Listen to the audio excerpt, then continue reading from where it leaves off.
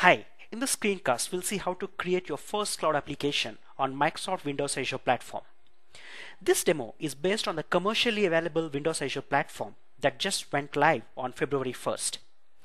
I'm using Visual Studio 2008 Express Edition SP1 and Windows Azure tools for Microsoft Visual Studio 2008 1.1.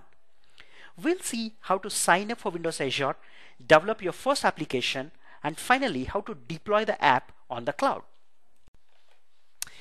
So let's get started and sign up with Windows Azure, the very first step. So we'll visit microsoft.com/Windows Azure to initiate the sign up process.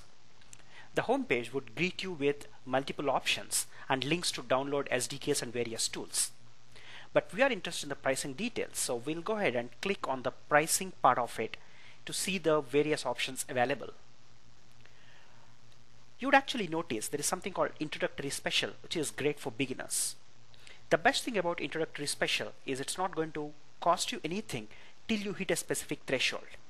And this offer is available till June 30th, 2010. Now, we'll click on Get Started button to go through the sign up process. In this page, you'll notice that there are multiple options available for you to subscribe. And because we have decided on the Introductory Special, we'll go ahead and click on the Buy button. This is where I'm going to use my live credentials to sign up. So I'm using my existing live ID and I'm going to click on the Sign In button. In the next screen, we'll notice that the Windows Azure Platform Introductory Special is already added to my shopping cart. Now I accept the service agreement and I click on Checkout to complete the formalities.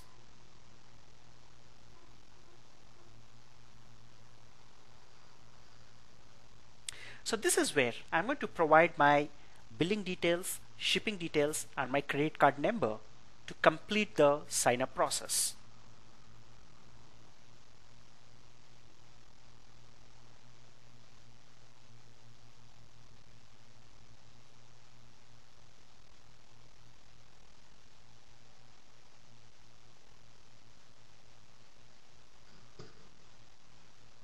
So once we are done with the sign up process, the Windows Azure Platform Introductory Special will start showing up in our Subscriptions tab.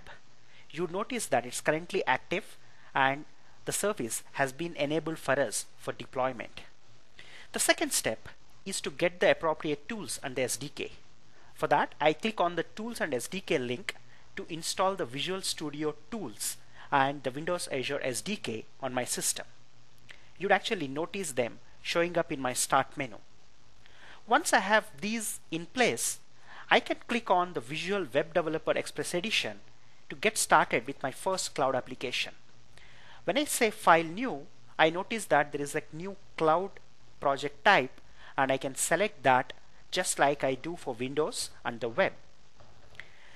So now I give a name to my cloud project and I see multiple options and I want to develop a simple plain vanilla web application on the cloud. So I select the web role and just like I develop my classic ASP.NET web app, I go about dragging and dropping bunch of controls.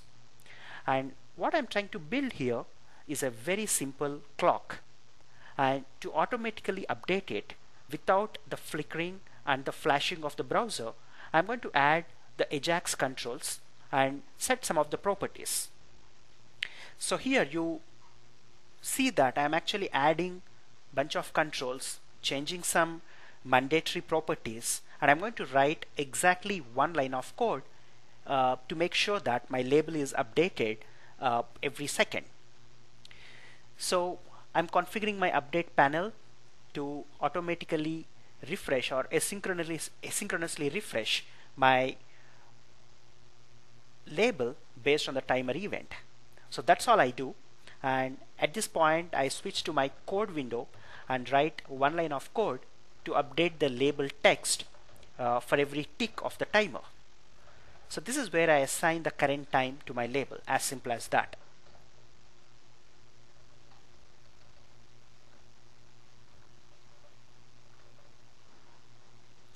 So once I am done with the basic code and the design, it's time for me to launch the application. So just like I deploy or launch my ASP.NET Web App, I hit F5 or click on the debug button.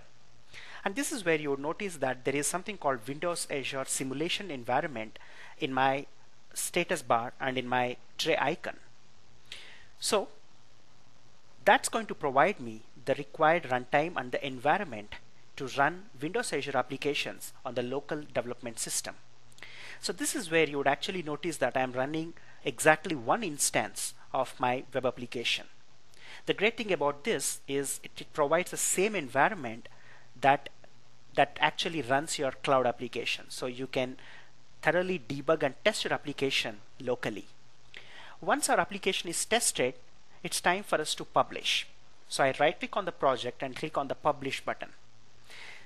This will take some time as it's packaging my web app for the required format to be deployed on the cloud.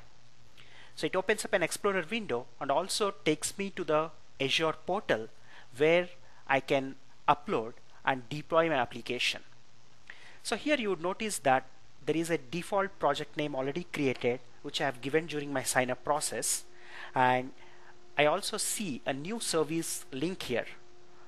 Once I click that, I can actually choose between storage account or hosted services account. I don't need storage at this point, so I select on the hosted services. I give a service label, which is like an identifier for my new service. Click on next, and here I would actually see a new button. But before that, let's see if the public service name is available. So I type Cloud Clock and click on check availability. Then comes the affinity part. Because I want to place my service in Asia, I choose anywhere in Asia. And once I give the basic details, the portal would take me to the next step where I'm all set to deploy my cloud application. So I click on the deploy button and browse to the project that's already packaged and is ready for deployment. So I click on the browse button and navigate to the folder where I have the package and also the configuration file, which is going to define the topology and how my cloud application is going to behave at runtime. I give a name to identify the deployment and click on deploy. It takes some time depending on your configuration and the code that you have written to go from multiple phases. Very soon you'll notice that the web role is currently in the stop mode. So we go ahead and click on the run button, and from stopped it's going to move into the initializing phase. So behind the scenes, Windows Azure is actually spinning a virtual machine and porting our application onto it. Now you would notice that the web role has moved from busy to ready, and we are all set to test our application. So we click on the website URL and you notice that our clock is now running on the cloud. And you'll also see a time difference between the previous clock and this clock, primarily because it's running on a Microsoft data center somewhere in the world. We really don't know which service or which server is basically hosting it. So that's all about the first application on the commercially available Windows Azure platform. I hope you found it useful. Thanks for watching.